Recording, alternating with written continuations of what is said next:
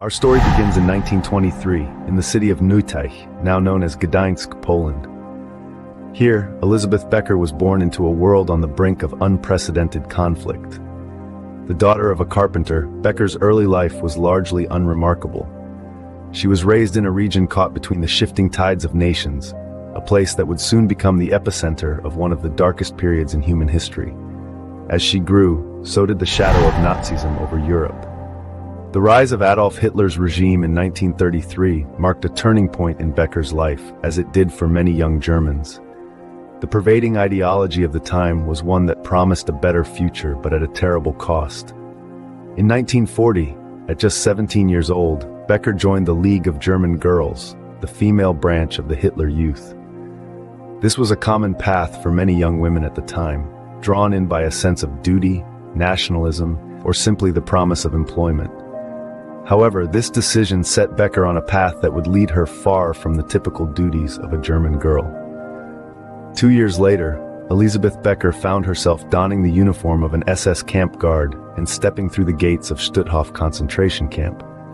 The camp, located near her hometown, was a place of unimaginable horrors. Here, Becker was not a bystander, but an active participant, contributing to the suffering of those unfortunate enough to be interned within its walls. While it's difficult to ascertain what led Becker to join the ranks of the SS, her actions at Stutthof marked her as an instrument of the Nazi regime's brutality. Her life had taken a dark turn, one that would lead to her becoming a symbol of the atrocities committed during the Holocaust. Little did she know that her actions would soon cast a long and dark shadow over history. At Stutthof, Becker would play a part in the systematic atrocities that have since shocked and horrified the world. As a guard, she was responsible for maintaining the brutal order of the camp, a role that saw her involved in a range of unspeakable acts. Stutthof was a place where humanity was stripped away, where innocent people were subjected to relentless cruelty. Becker was complicit in this, contributing to the suffering of the camp's prisoners. She was involved in the enforcement of forced labor, a grueling process that pushed prisoners beyond the limits of human endurance. Moreover, Becker was implicated in the horrific acts of murder that took place within the camp. These were not spontaneous acts of violence, but methodical, calculated actions, part of the systematic extermination carried out by the Nazis.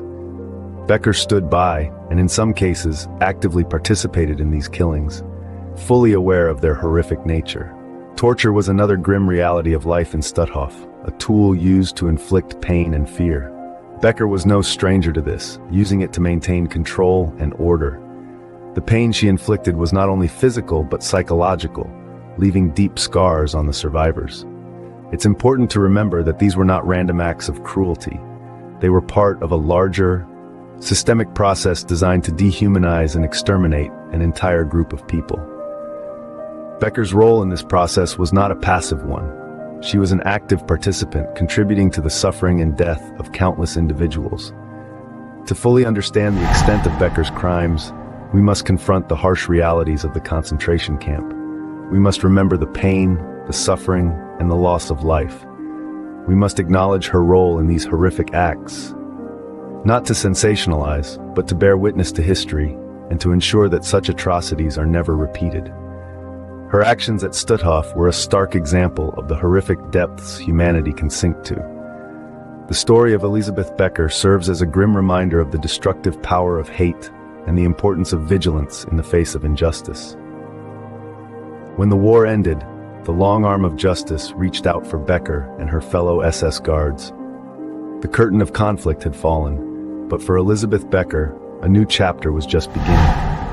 Captured by Allied forces, she found herself standing before a court, accused of committing some of the most heinous crimes known to humanity. The trial that ensued was a spectacle of justice in action. As the prosecution presented its case, the chilling details of Becker's role at Stutthof concentration camp began to emerge. Documents, photographs, and testimonies painted a grim picture of the brutalities inflicted upon innocent lives, and Becker's involvement was undeniable. One by one, survivors took the stand, their voices echoing through the courtroom. Their testimonies, each more harrowing than the last, brought to light the inhumanity of the Nazi regime and the part Becker played in it. Their words were not just an indictment of Becker, but a testament to their own resilience and the human spirit's ability to endure. As the evidence stacked against Becker, it became increasingly clear that she was not merely a bystander in the face of atrocity. She was an active participant in a system designed to dehumanize and destroy. Each piece of evidence, every survivor's testimony, was a nail in the coffin of Becker's defense. The trial's conclusion was as inevitable as it was necessary. Elisabeth Becker, once a guard at Stutthof, was found guilty of crimes against humanity. Her actions, carried out under the banner of the Nazi regime, were deemed inexcusable, a stain on the conscience of mankind. The court's verdict was clear: Becker was guilty of crimes against humanity. It was a verdict that echoed across the globe, a declaration that the atrocities committed during World War II would not go unpunished. It was a message to the world, a promise to the victims, and a reminder to future generations. Justice may be delayed, but it will not be denied. On July 4, 1946, Elisabeth Becker faced the ultimate consequence for her actions. The world had shifted dramatically in the year since the end of the war. The Nuremberg trials had begun, and the international community was grappling with the task of holding accountable those responsible for the atrocities committed during the war. In a courtroom not far from the now quiet and deserted Stutthof concentration camp, Becker stood trial. The testimonies of survivors, the concrete evidence of her participation in the crimes, and the weight of the world's condemnation bore down on her. She was found guilty of crimes against humanity, and her sentence was death. Her execution was not a spectacle but a solemn event, marked by the gravity of her crimes and the weight of justice. It served as a chilling moment of reckoning for the horrors that had occurred under the Nazi regime. It wasn't about revenge, but about retribution, about ensuring that those responsible for such immense suffering were held accountable. Elisabeth Becker's execution also marked a turning point in the world's understanding of justice. It was a testament to the international community's commitment to uphold the principles of human rights, even in the face of unimaginable cruelty. The trial and execution of war criminals like Becker underscored the importance of the rule of law and the unacceptability of impunity.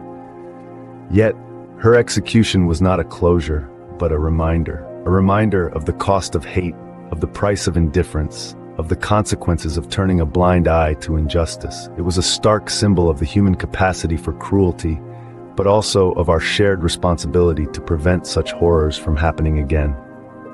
In the end, Elisabeth Becker's execution was a grim symbol of justice, a reminder of the cost of her actions. It was a testament to the world's commitment to uphold the principles of human rights and the rule of law, even in the face of unimaginable cruelty. And as we remember her and the countless others who suffered under the Nazi regime, we are reminded of our responsibility to strive for a world where such atrocities can never happen again. The story of Elisabeth Becker is a grim chapter in our history, but one that holds important lessons for us all. It is a stark reminder of the depths to which humanity can sink when consumed by hatred and prejudice. It underscores the importance of vigilance against such destructive ideologies and the necessity of holding individuals accountable for their actions, regardless of the circumstances. Elisabeth Becker's story also highlights the critical role of justice in the aftermath of atrocity. The capture, trial, and execution of Becker and others involved in the Holocaust was a significant part of the global effort to bring Nazi war criminals to justice. This process was not only about retribution. It was, and still is, about acknowledging the suffering of the victims, honoring their memory, and sending a clear message that such crimes against humanity will not be tolerated. Furthermore, Becker's story serves as a poignant reminder of the power of individual choice. Each person has the capacity for good and evil, and the choices we make can have far-reaching consequences. Becker chose to participate in the systemic atrocities of the Holocaust, and she faced the consequences of those choices. This serves as a sobering lesson about personal responsibility and the impact of our actions on others. Finally, the story of Elisabeth Becker emphasizes the importance of remembrance. By remembering the past and learning from it, we can strive to prevent such horrors from happening again. It is our duty to keep the memory of the victims alive, to tell their stories, and to stand up against hatred and intolerance wherever we see it. As we remember the victims and reflect on the past, we must reaffirm our commitment to a future where such atrocities can never happen again. This commitment requires constant vigilance, an unwavering dedication to justice, and a steadfast belief in the inherent dignity and worth of every individual. It is a commitment that we must all make, not just for ourselves, but for the generations to come. As we conclude our journey through the life of Elisabeth Becker, we are left with a multitude of lessons and reflections. Becker's story is an undeniable testament to the dark side of humanity, a side that we must never forget, lest we repeat the same mistakes. It is our responsibility to remember, to learn, and to act. We must stand vigilant against hatred and prejudice, uphold justice, and honor the memory of the victims. We hope that this video has provided you with a greater understanding of the historical context and personal choices that led to Becker's crimes and their consequences. We invite you to join us in our mission to make history accessible, engaging, and relevant. By sharing these stories, we can ensure that the lessons of the past continue to inform our present and shape our future. If you found this video informative and valuable, we ask that you do 3 things. First, like this video to help it reach a wider audience. Second, share it with your friends, family, and social networks to spark important conversations about history and its relevance today. And third, subscribe to our channel for more historical content. Together, we can make sure that the past is not forgotten and that its lessons continue to guide us. Thank you for watching, for learning, and for joining us in this important endeavor.